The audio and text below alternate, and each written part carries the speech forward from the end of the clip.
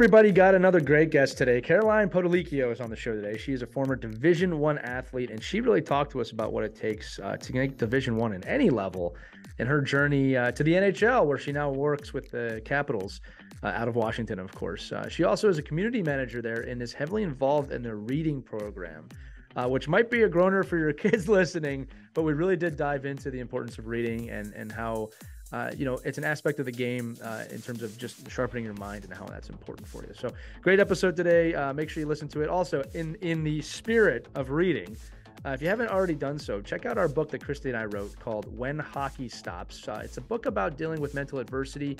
We have gotten nothing but positive reviews back from this. It is not something you have to wait until your kid is dealing with something. We actually think it's better if you're not in that situation, but you can get it over at whenhockeystops.com. You can get it at hockeywraparound.com, or you can get it at, as of course, ourkidsplayhockey.com. But summer reading's coming up. We've had just such wonderful success with schools and children reading this book. So if you're looking for that little extra gift for the end of the school year, it's a great option for you. But without further ado, let's get you into the episode with Caroline Potolicchio.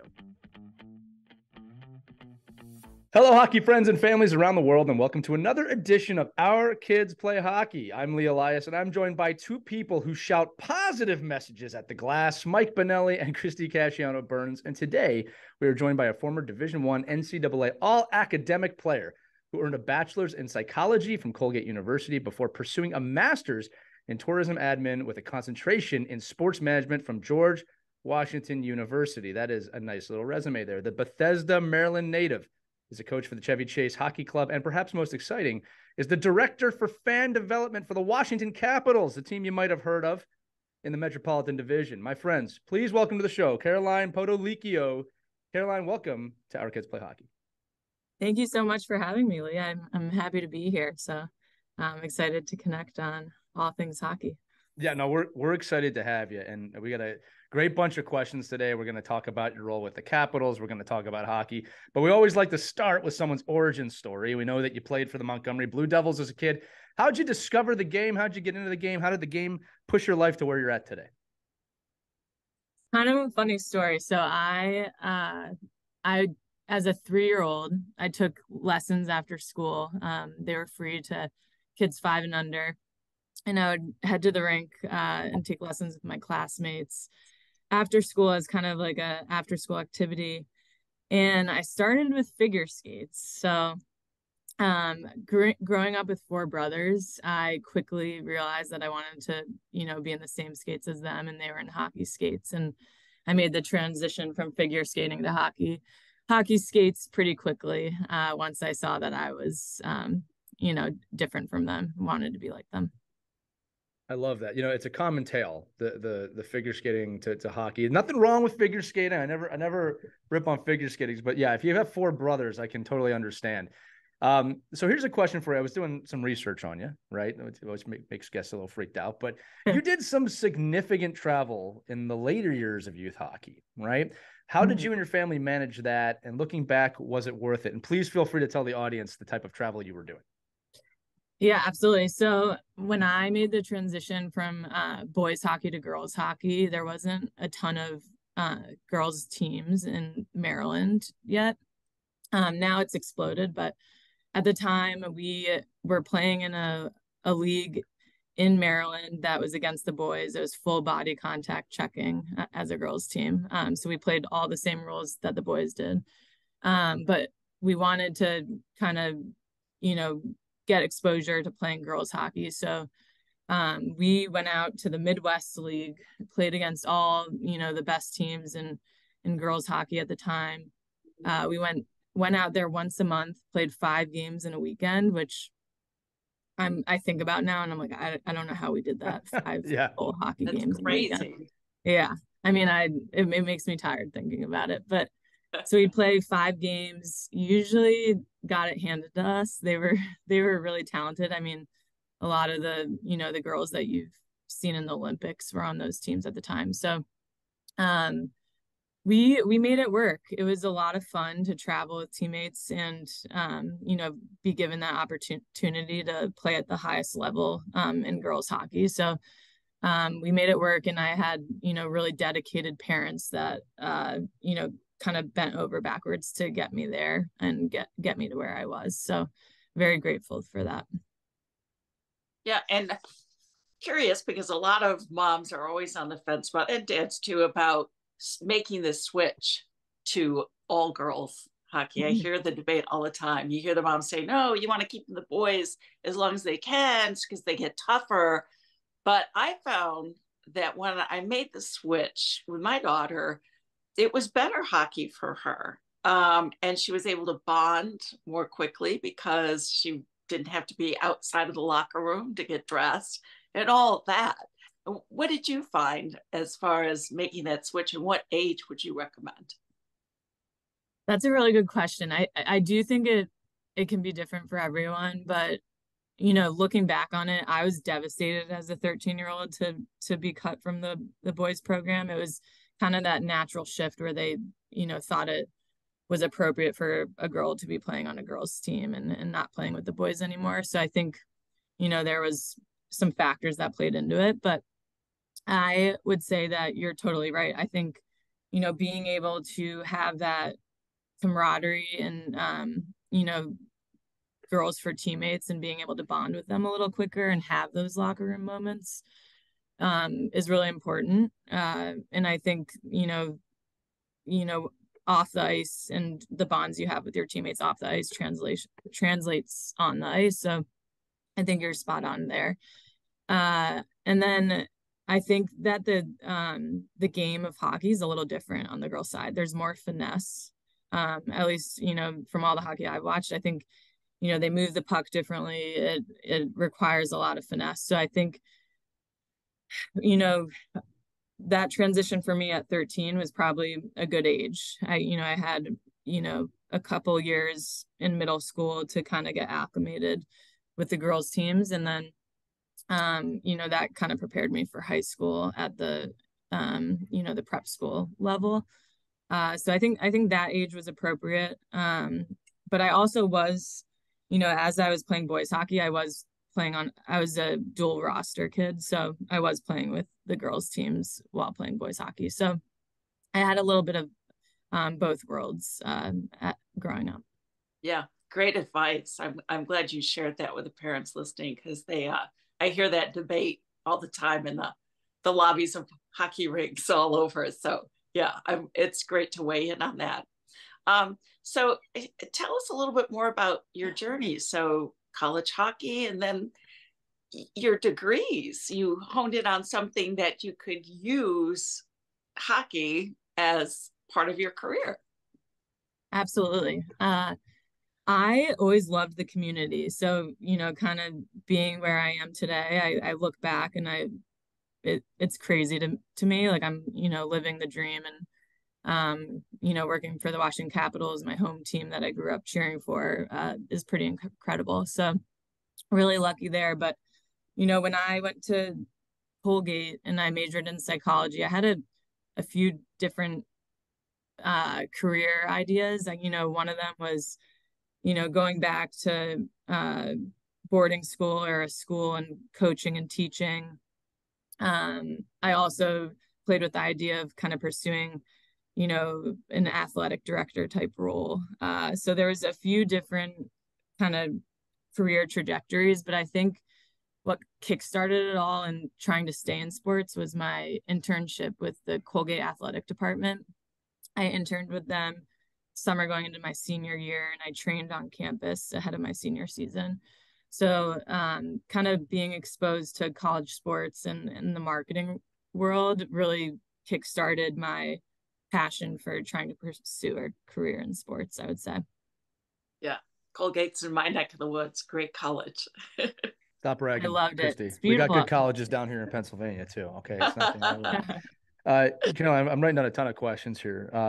One thing I just want to reiterate: it's so important, as you just kind of shared with us, that if you love the game, you can stay involved with the game beyond playing. And again, I've always said this: you play as long as you can. Don't. Mhm. This isn't like someone saying don't play. Play as long as you possibly can. I still play, but if you want to have a life in the game, you're not limited to just playing the game. There's so many different roles, and you named a few there, from athletic director to community, to everything. And community management is a lot of fun. I have to ask this now that you brought it up, because you mentioned the Capitals. Where were you in 2018?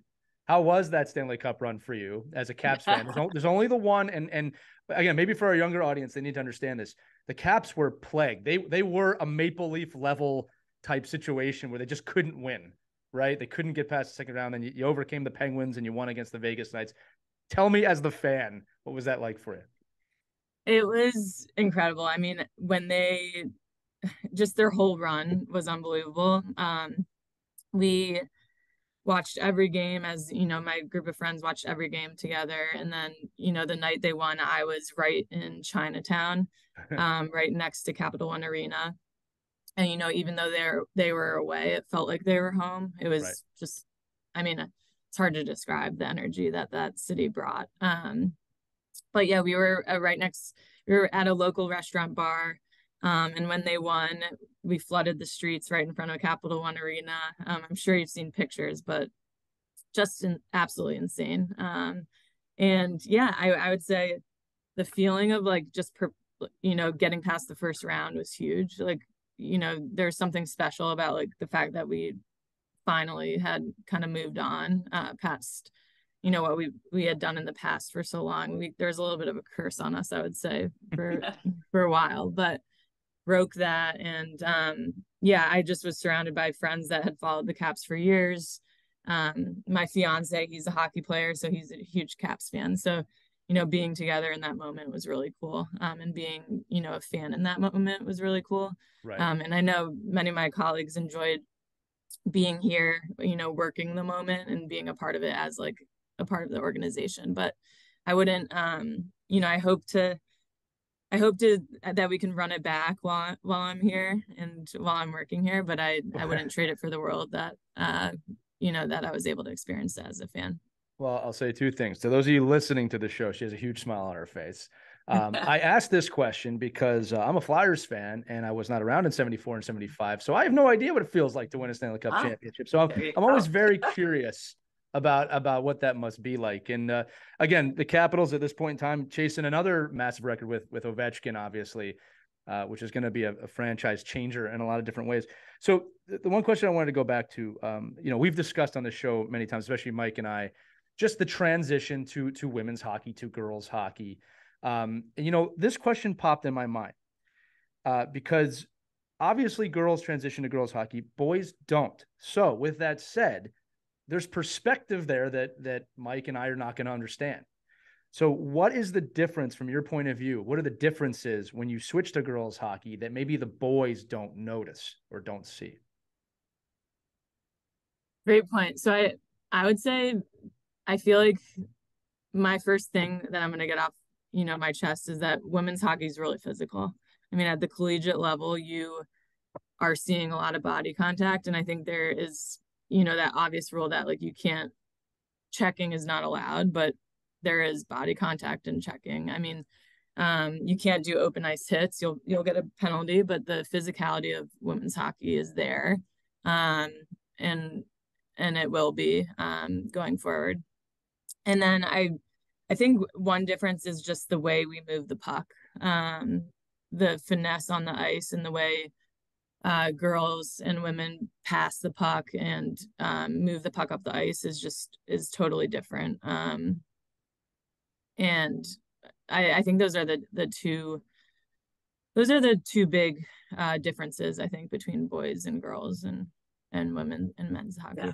And I can attest to that. My daughter just finished playing college hockey. It's physical. And everybody thinks it's not. You're sadly mistaken because they protect their goalie just like the guys do, and they're body checking, and it can get extremely physical, Yeah, I'd say anyone who's watched any women's college hockey, world championship hockey, or the Olympics sees it because it's obvious, right? It's obvious once you start watching it. And it's fast too. It's a fast game. Go ahead, Mike. No, I could imagine those back in college, playing Shannon in the corner, from a defense perspective.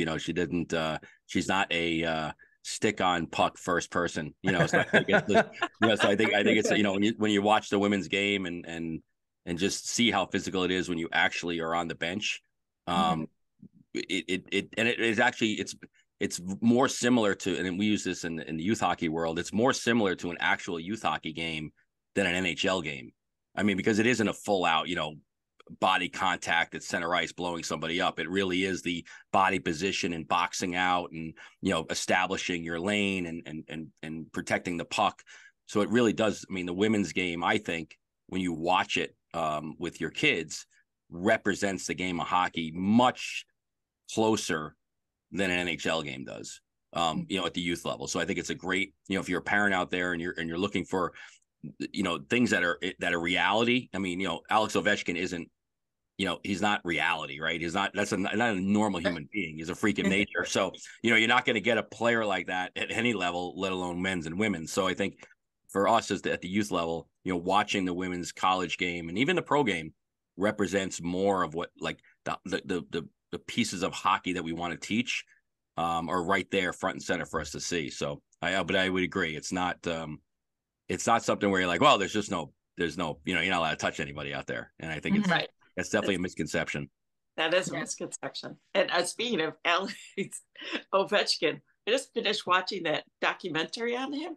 He's not a human being. I mean, he's a machine.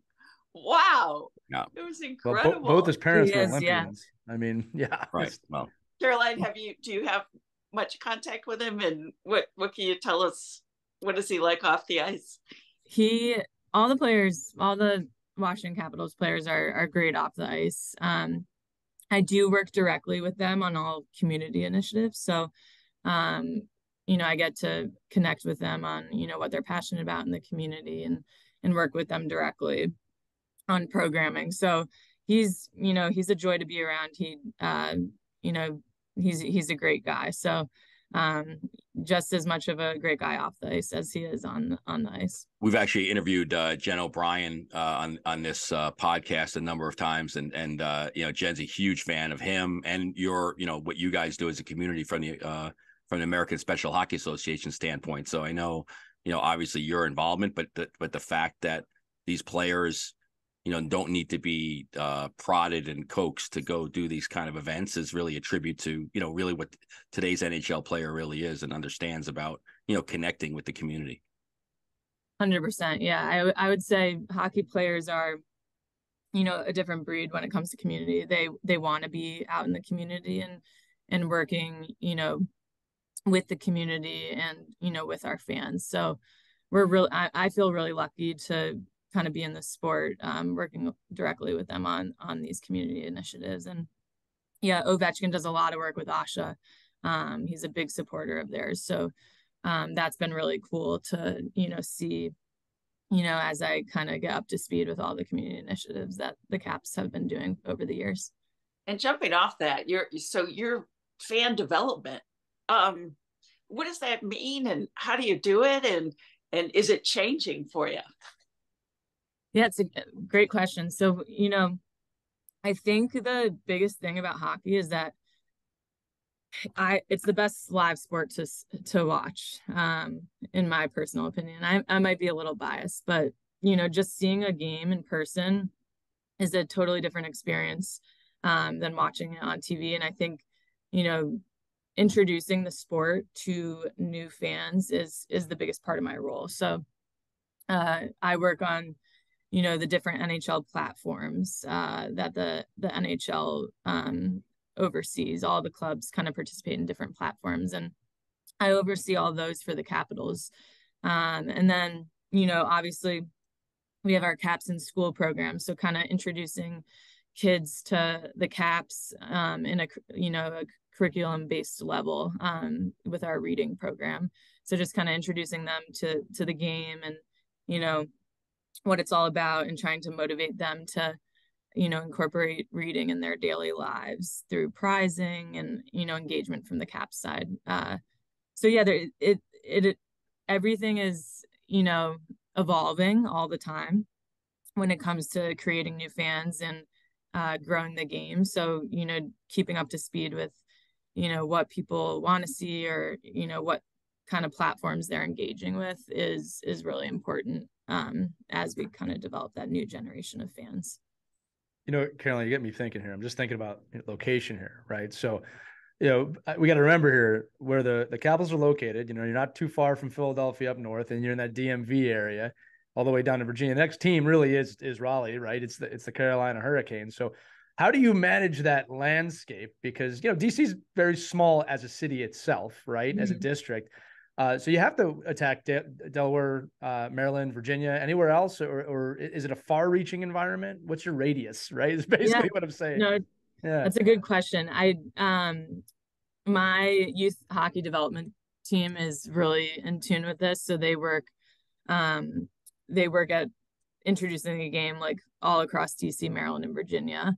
I know for a lot of things we have a 75-mile radius, so it's definitely we're not just focused on DC Metro, I guess, right? Yeah, exactly. So I think our youth hockey team does a really good job at introducing the game across all different types of school districts. So one of the programs that they have is the hockey school program, and they bring that program into school systems and introduce hockey at the within the PE curriculum.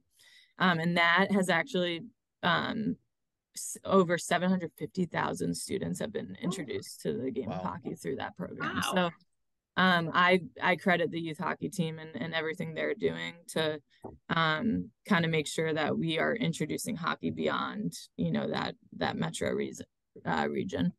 Yeah, it's an interesting area because technically the Capitals are the first Southern team, if you want to look at the Mason-Dixon line basis of it. And the further you go down south, it's amazing to watch how youth hockey kind of, I guess, spreads out in the sense of not in a good way, right? I mean, the farther south you go, there's not a lot of high school teams. In some places, there are no high school hockey. So part of your role is not just developing the Capitals, right? It's developing the game in general.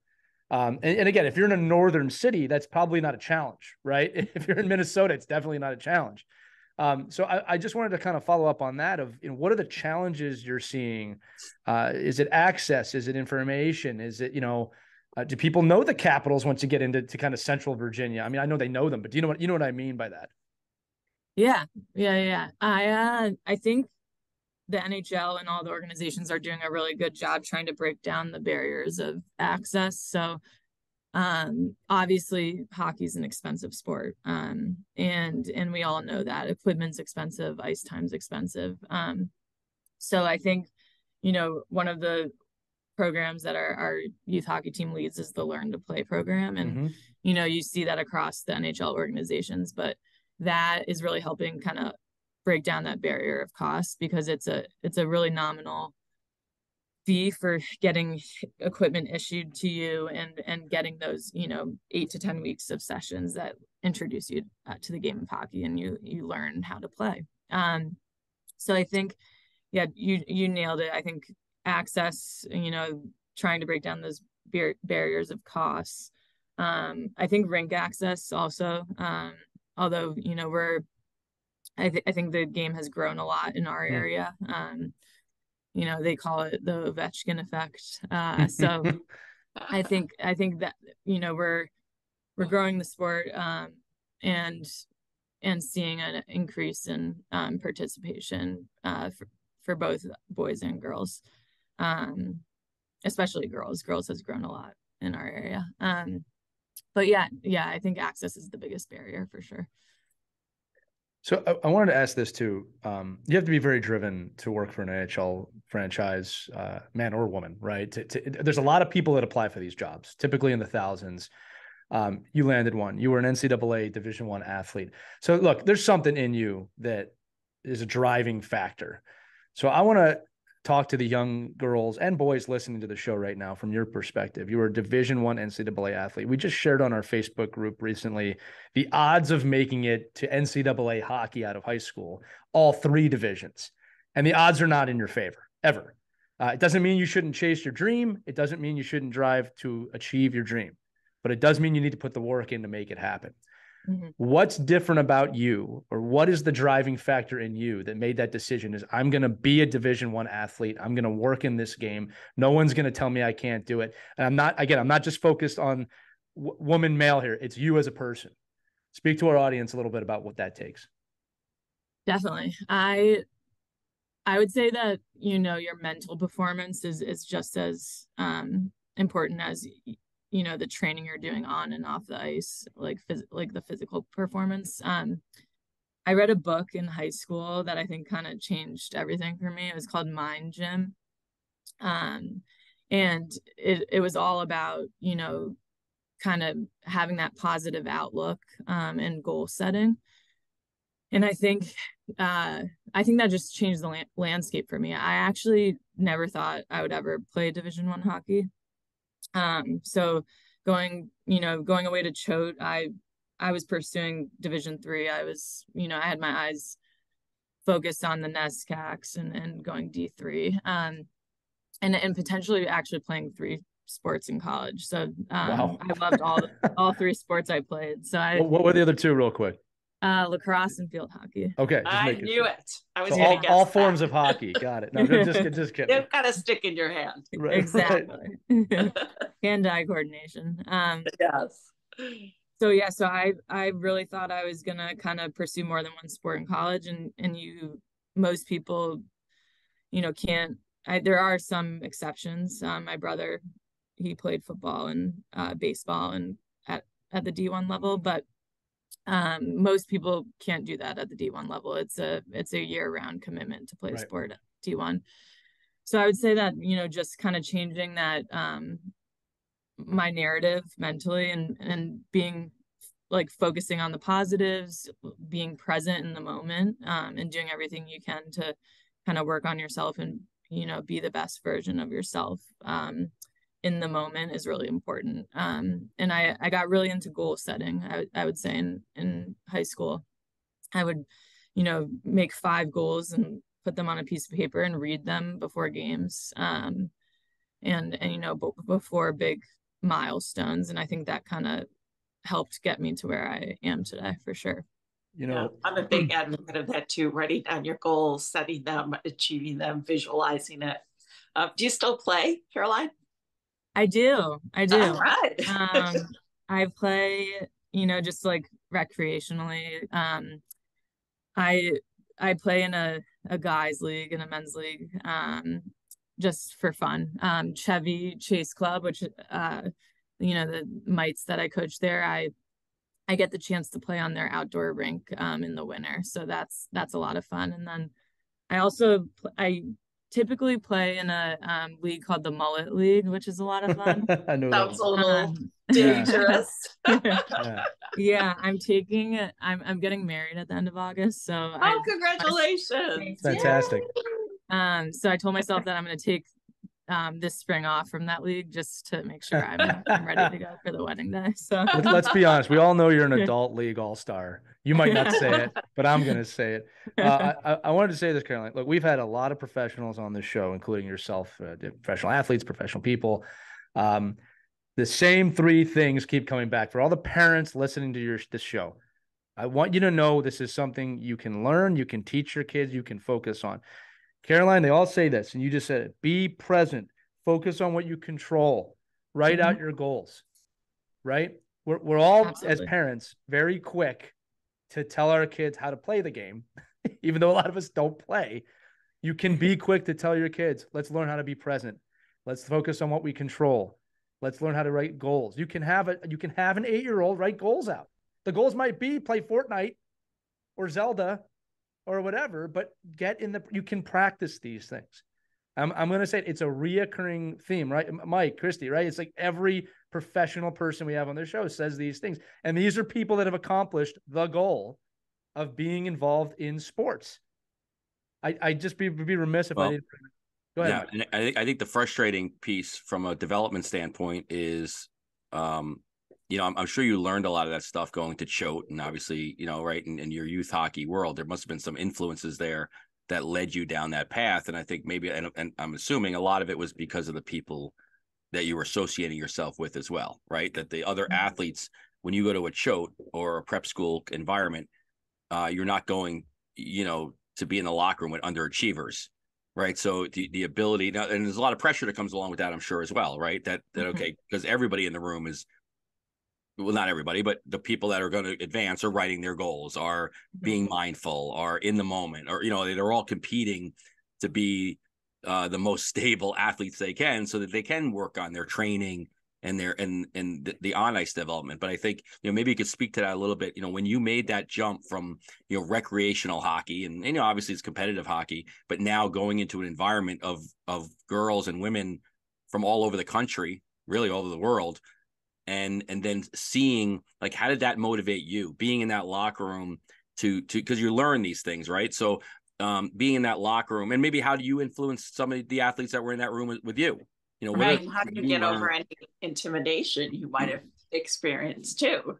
Yeah, because now you're in a room. You're not not in Maryland anymore, right? You're in a place where every single girl that's in that locker room has an expectation and a goal to get somewhere. And I'm assuming that every single person on your prep school team went off to play Division I college hockey. So, what is it that you feel you learned, and some of the things you can, present to some of the youth hockey players and really parents, because they're listening to this as well and saying, well, if I just get to the right school, the all that on ice and all that training is going to help my kid. But what are the other aspects that they have to be aware of? Absolutely. I think, you talked about intimidation and kind of, once you get to prep school or, a college team, like, you aren't the best person in the room anymore. And you kind of have to let go of that. These people, these girls and women are like the best of the best coming in from different parts of the world. And, I quickly realized that at the collegiate level, that, I wasn't, I was surrounded by talent and excellence. And, those women, they pushed me to kind of be the better version of myself. So, I think you get over the intimidation because you realize that you are surrounded by, excellent hockey players and on and off the ice. And, you learn so much from them. So I think the biggest thing to take away is when you go into a new team, you want to position yourself to learn from your teammates rather than like be intimidated or compete with them. You really want to learn with them, and they're going to help you get better at the end of the day. So I think just like having that team mentality is really important as you kind of try to get to the next level. You want to be a teammate first. What a great answer. And Caroline, I'll say this too. We've talked about this on the show, that the great players, not good players, great players make the players around them better, right? And they also, and this is the other kind of misconception, they will also push those players to be better, sometimes to an annoying or intimidating level, but they will push you to be the best version of yourself. To me, as a coach, that is the difference between a great player and a good player. A good player will just play, right? And I think also a great person and a great player that you are understood that you were in that environment. I think that's incredibly important. I think that's the other side of it. It's one challenge to be unbelievably talented and to teach or to share. And I'm not saying this to you, but this is the other side of it. It's also to be not the most talented person in the room and to be open to being taught and learning, right? Because a lot of people in that, they get intimidated, they close off. I can't listen to that person. They're my competition. So I think a learning environment, which is not always sunshine and rainbows, anytime you're creating something new, it's volcanic, right? There's tectonic shifts to operate in that environment as both an individual and as a team. When that's happening and there's a culture of accountability, man, magic can happen. I mean, it can really happen. And, I think about, especially in women's hockey, I think about Team USA and Team Canada. You want to talk about tectonic shifts in hockey, right? Watching those two go at it or the challenges that they overcome. It's intense and it's amazing. So I really appreciate you sharing that. Right. Yeah, absolutely. That is great. Also, we got to talk about the Little Free Library. That's your baby. Let's talk about that. It is. Yes, it is. This was a really cool project.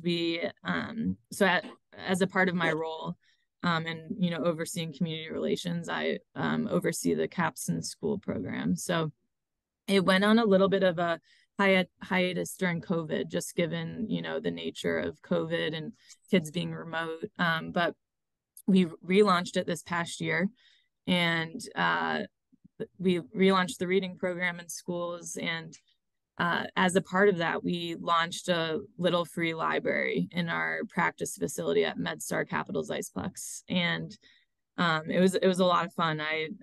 You know, I purchased a library, and we had it painted by a local artist, Taylor Campa Olson. She absolutely rocked it. It's very cool. If you haven't seen pictures, you can definitely look it up. And we launched it with different hockey titles in the library. So I worked with the players to find out what their favorite book was, you know, whether that would be one that they read to their kids or one that just has resonated with them over the years. And then I also featured titles from some of our alumni and some of the women's hockey players that have written books.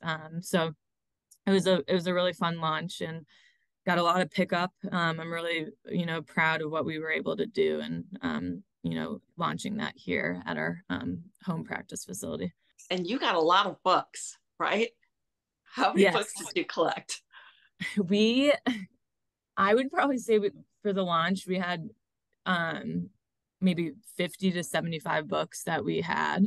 And I couldn't fit them all in the library. So right. I kind of put them out in waves, but you know, the community has loved it. They're keeping that library full. And you know, every time I'm down there, there's books in there. So I'm really excited that it was well received by the community and that right. People are using it.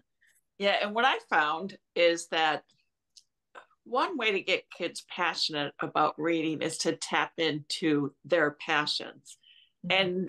And we've gotten letters from moms whose, kids really weren't into reading. And then since we've written hockey themed books, they've written thank you letters because, oh, my son really didn't care to read. My daughter really wasn't all that thrilled about reading, but she loves hockey. He loves hockey.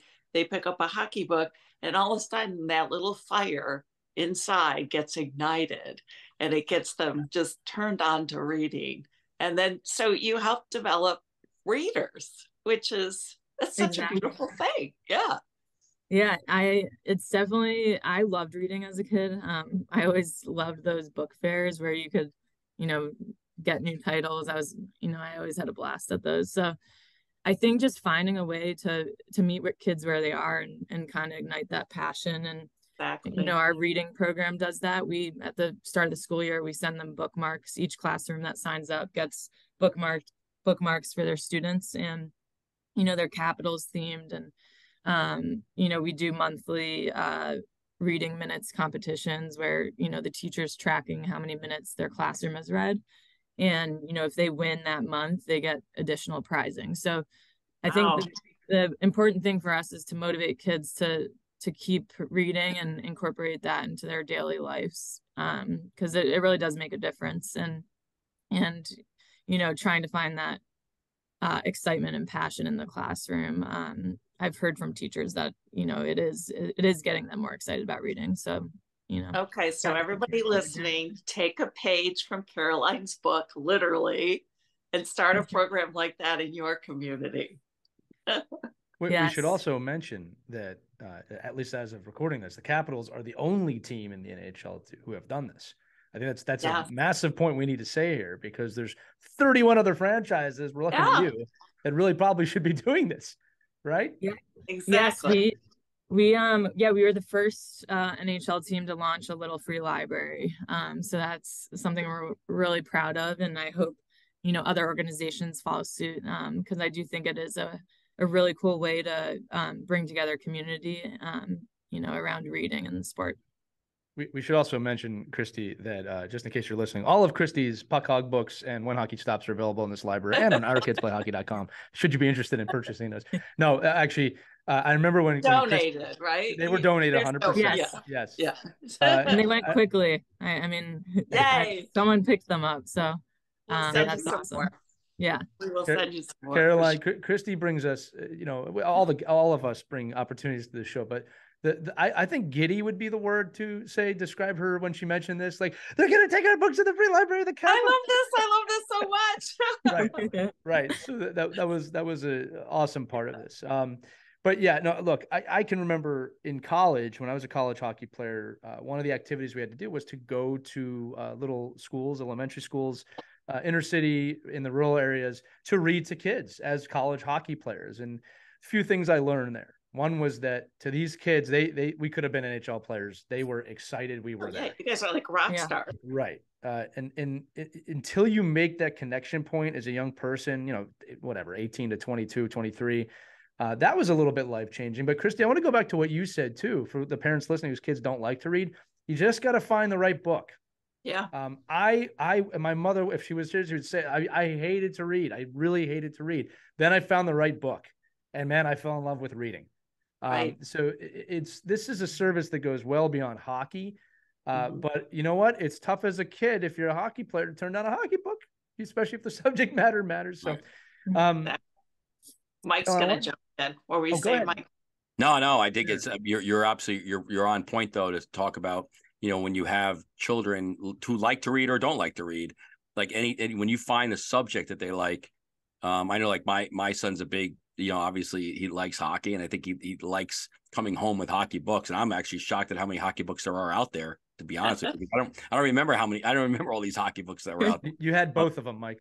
Yeah, but there's so many, like, you know, history of the NHL and history of jerseys, history of this and that and that. But I think I think you're absolutely right. If you want, you know, I know, like, it was funny going back years and years. You know, I took Christy's book, and that was our gift to all our 8 and under kids. Instead of little trophies and medals at the end of the year, they got a book. And, you know, and she signed them all, and the kid, and I still, to this day, this is what, Christy, I don't even know how many years, maybe 8 years, 10 years. Yeah. Like, I still get I still, when I run into people, like, oh, you still have that book? It's now, and now it's going to like our grandkids or something. Like, it's really amazing. But how powerful that is to sit down and read, whether, you know, if it's about hockey, great, but just the fact that you're reading and connecting with your kids, if it's a subject that you like and you're both interested in it, that's even better. So it's really, really great. And I know the NHL clubs that I'm involved in up here, they'll get a note asking where their library is by the end of today. I can see, Mike. Well, the Capitals are doing it. I said, I don't know, guys, what's going on here? I mean, this is making us look bad up here. Caroline, so what's next on the agenda, Caroline? Do you have other plans as you're thinking about fan development? Do you have something else that you're working on? That's a great question. Well, in terms of Captain School, we, you know, obviously want to build on the foundation and find ways to keep kids motivated. So we're, you know, working on that programming this summer to kind of, you know, get bigger and better and incorporate new ideas into the classroom. We definitely are always, you know, working to evolve our programming. One initiative that I'm focused on is our Hispanic Heritage Outreach.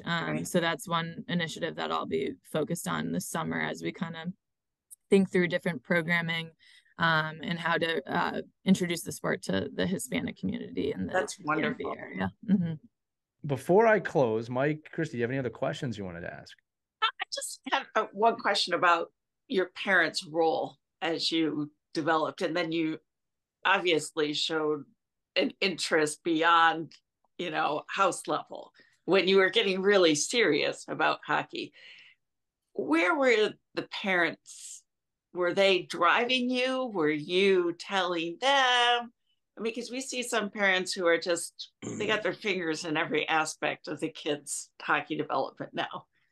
And there needs to be a balance. And you know, it has to come from the kid. You got to have that drive. So what advice would you give to parents, you know, who see that glimmer of talent in their kids and say, oh, I need to develop this talent? What would you say to the parents who feel, like, I got to control this because they're going to play high level Division I college hockey? I would I would say, I mean, I'm just so grateful. Shout out to my parents. I'm really grateful for all the times they drove me to the rinks. The rinks weren't close, you know, rush hour. There's a lot of time spent in the car. There was a lot of time spent on planes.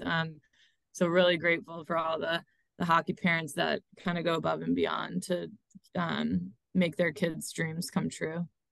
I would say that I think being a sounding board and listening to your kids is the biggest thing that I probably took away from, you know, my childhood through college.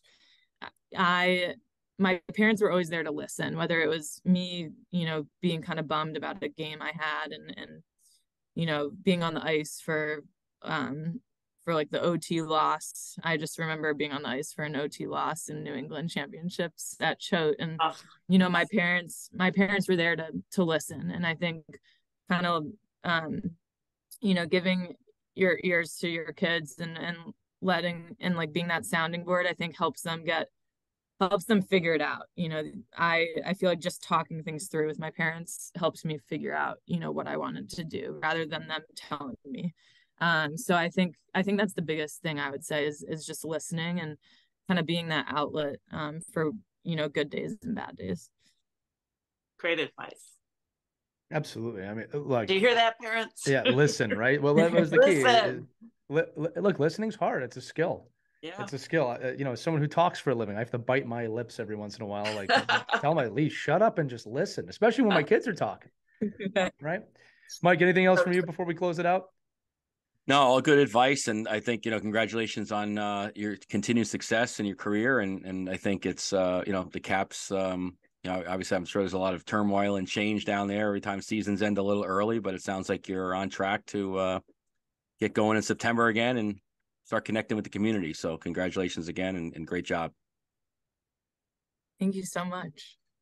Thanks, Caroline. Well, listen, this has been a lot of great advice and a great episode as always. We appreciate you being on, Caroline. And for Christy Cash, Burns, and Mike Benelli, I'm Lee Elias. This has been another edition of Our Kids Play Hockey. You can get them all wherever you listen to your podcasts, or check out ourkidsplayhockey.com. There are all the episodes, a link to our Facebook page, which is aptly called Our Kids Play Hockey, if you want to join in the conversation.